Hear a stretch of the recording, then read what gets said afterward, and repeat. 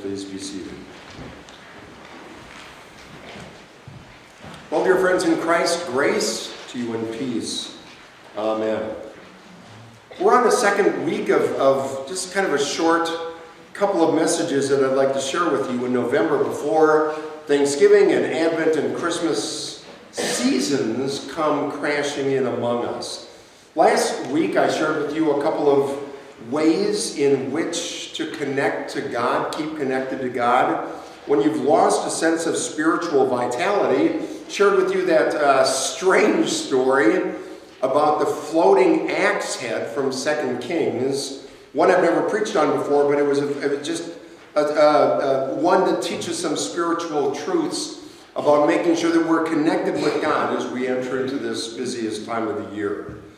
Today I'd like to share some words with you about connecting to God when you've kind of lost your sense of purpose. But before we do that, allow me just a moment of personal privilege.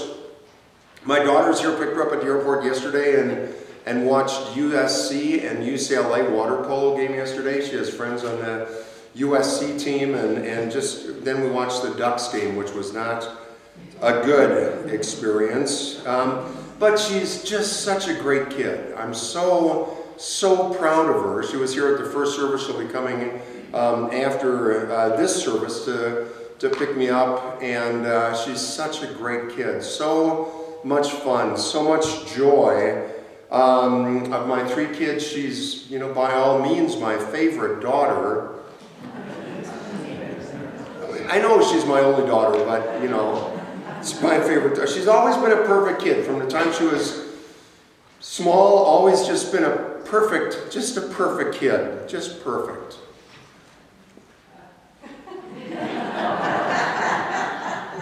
Well, maybe that's stretching it a little bit. There was a time when she was 5 years old, when she just started using nail polish, and we had just put new carpeting in the house, brand new, fresh, clean, fresh, white carpeting in the house.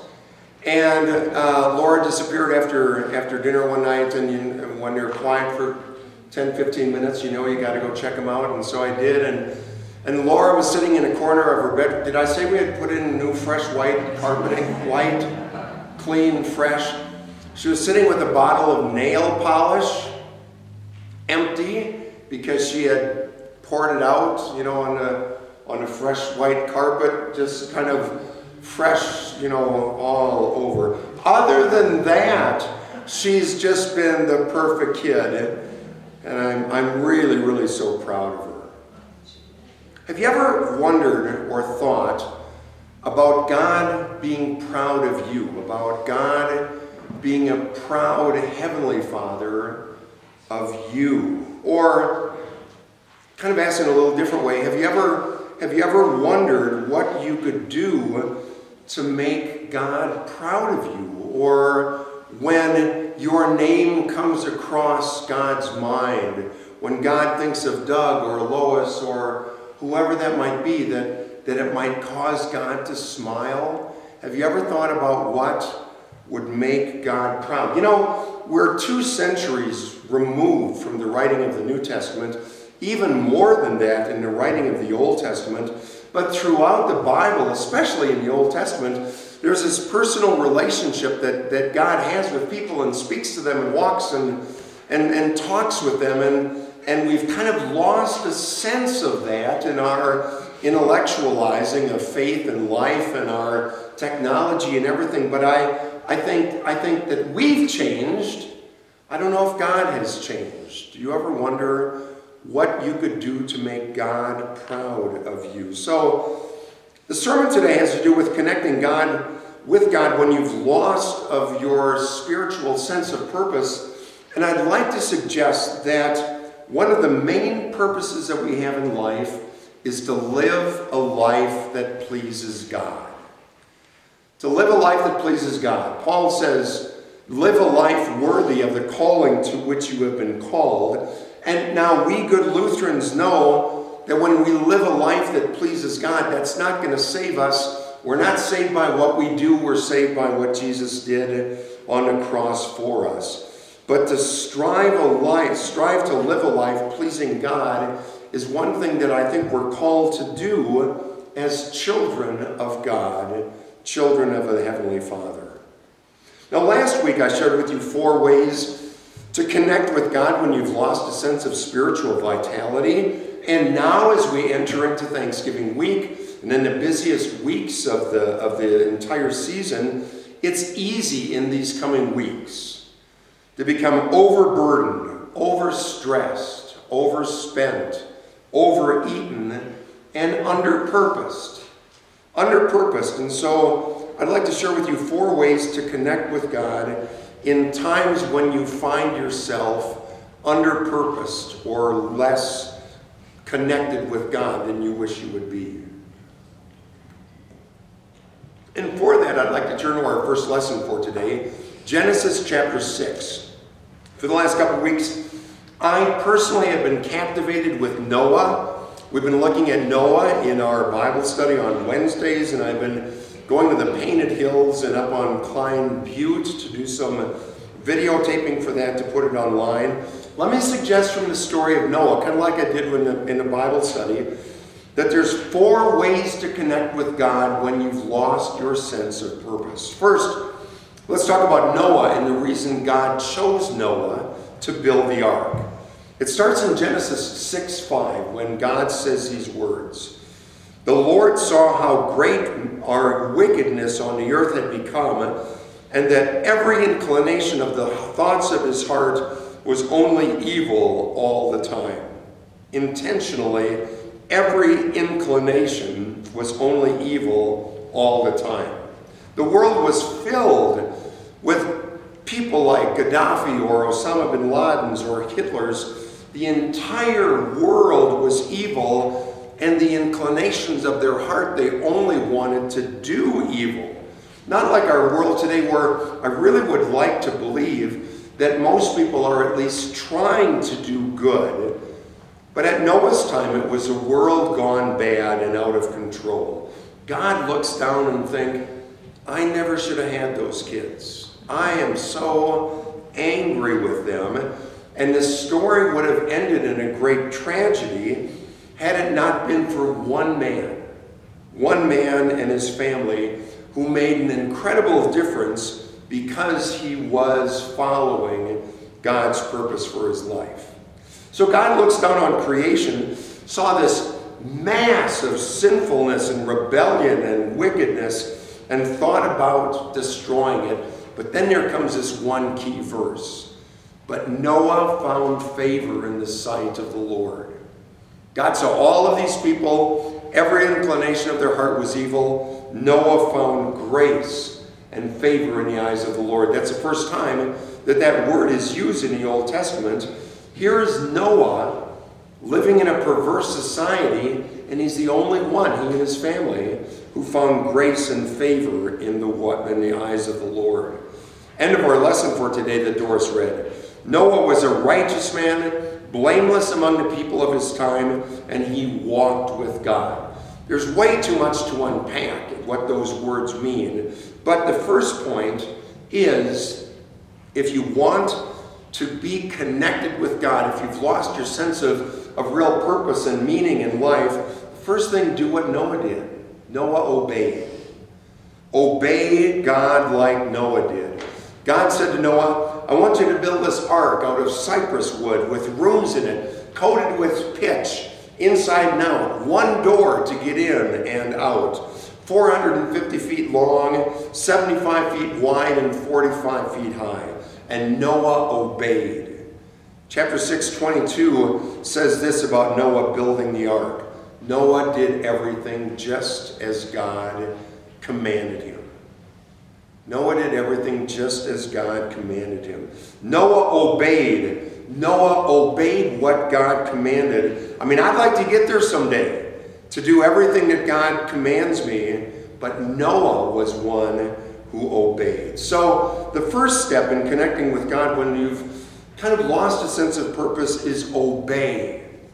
Obey like Noah did. Do everything in your life just as God has commanded. And here's the important point. I can't tell you how to do that. I can't tell you how it is for you to obey God in everything that God has commanded you. I can't tell you how to do that, but I'll bet that you know ways in which you need to obey God. I'll bet in your life you can identify where you have an obedience deficit, where you obey God 100% in this part, 82%, 76%, 40% in other parts. I can't tell you how to obey God because you probably already know a couple of places in your life when you're not really obeying God and doing what you know God wants you to do. I call that your obedience deficit.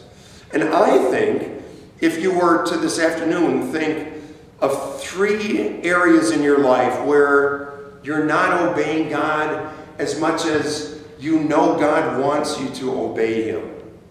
List maybe 3 things or 4, and then write down, this one is really tough. I've tried for years and I just can't do it. This one is a little bit easier. List 4, and then rank them from the easiest to the most difficult. Start with the easiest. If obeying God means coming to church more, being a better spouse, friend, sister, mother, whatever it is, obey God in that first area, then a second and the third, and by the time you get to the 4th, it'll be much easier than it is right now. Obedience is a choice. It's an individual choice that's different for each one of us. So obey God and overcome that obedience deficit. Second, when you're starting to lose your sense of purpose, trust. Trust God. Noah took his obedience to God and applied it to trusting God. Think of Noah. That had to be a scary moment. He has to go out and catch all of these animals and bring them all into the ark. I mean, quite a job there. Whether the animals came themselves or how they got there, we don't know. But he brings these thousands and thousands of animals on a ark and gets in the ark, and God shuts the door, the one door. God shuts the door. And then Noah was in the ark for 7 days while it just sat there. Just sat there before the rain came. My brother lives out in New Jersey, and he and his wife and family were out of electricity for 10 days. I said, well, you know, as I talked to him regularly when he had cell service, I said, well, how's it going out there? And he said, you know, we've played each one of our board games about 27 times by candlelight, and it's getting a little bit old. But to sit on the ark for 7 days, maybe God was doing something in the heart of Noah, leading him to trust more. When I think of trust, I often think of teaching my kids to jump off a diving board. Remember that? I'd be in the water, and I'd say, come on, come on, I'm here, I'll catch you. And they'd kind of walk to the edge, and they'd walk back. Sometimes they'd get off, sometimes, but finally, when they got there, they'd, stand on the edge of the board and then jump in. And I love that nanosecond when they're flying through the air, the most terrified look on their face. Just kind of like, just every muscle rigid. Come into the water, their head goes under, and when it comes up, boom, talk about a change of expression. I did it. It worked. You were there. Well, I think that's how you learn to trust. By jumping in and giving up control and letting God do what God has promised to do. That is, catch you, prevent you from sinking as you jump into His arms. That's trust. And trusting God is the second part of connecting with God when you've kind of lost that sense of purpose. Third part, connecting to God, is the power of faithfulness.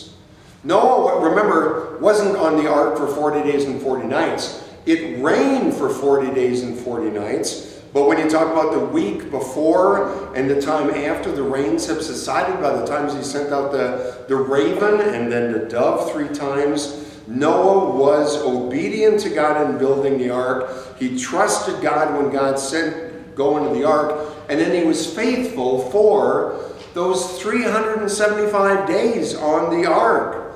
And you know what? Faithfulness isn't always fun.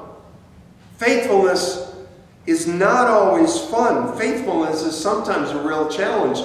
Just think of Noah, 375 days on that ark, feeding all of those animals, cleaning up after them, with a shovel, and then putting all that stuff over the side of the ark. I mean, talk about no fun at all, but Noah remained faithful, and because he did, God blessed him. Final thing we can learn from Noah is to do what he did when he got off the ark. After he was obedient to God and faithful and trusting, when Noah got off the ark, he built an altar and worshiped God.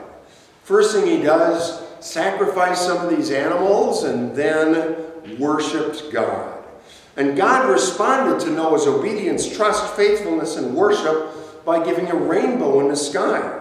Genesis chapter 9 says, "This is a sign of the covenant that I am making between me and you and every living creature with you, a covenant for all generations to come. I'm going to set my rainbow in the clouds, and it will be a sign, a covenant between me and you. Whenever the clouds and rainbow appear, I'll remember my covenant, and never again will the water destroy all life." The rainbow is a sign of God's promise that God loves to redeem his people and welcome them back. God loves to do things in a different way. So when we're looking at a rainbow after a time of rain, remember that purpose that God has for us and a new and different way to work in us and through us. So in the coming weeks, as we enter into this Thanksgiving, Advent, and Christmas season, into the busiest, stressful time of the year, remember Noah. When you're full up to here with to-do lists, shopping lists, you know you're not going to get it all done in a relaxing kind of way. But when you've lost that sense of purpose and direction, do what Noah did. Obey God, trust God, be faithful to God, worship God. And if you do those four things faithfully, I will bet dollars to donuts that you'll get to December 26th and say to yourself, best Christmas season ever. In Jesus' name, amen. Let's stand and sing.